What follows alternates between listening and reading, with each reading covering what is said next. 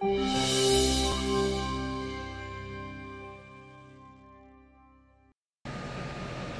cost to the U.S. economy from invasive plant pests and disease is staggering. Researchers say it's almost $120 billion a year.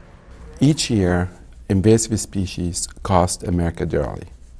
They damage crops, kill trees, and cause for costly response. But also, invasive species could lead to closing markets to U.S. products from infested areas.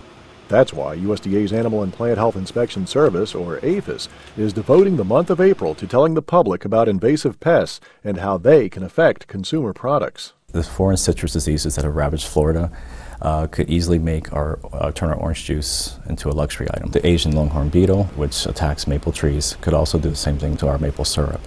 European grapevine moth would be happy to consume those grapes that eventually could be turned into wine or grape jelly. And that's just a few of the products threatened by invasive plant pests and disease. APHIS combats these threats with a three-pronged approach. We begin by combating invasive pests in other countries before getting here. We check cargo and passenger package crossing our borders and search across the country for any that may have slipped in so we can respond quickly. Learn how you can help fight invasive plant pests and diseases by going to hungrypest.com. In Washington, D.C., for the U.S. Department of Agriculture, I'm Bob Ellison.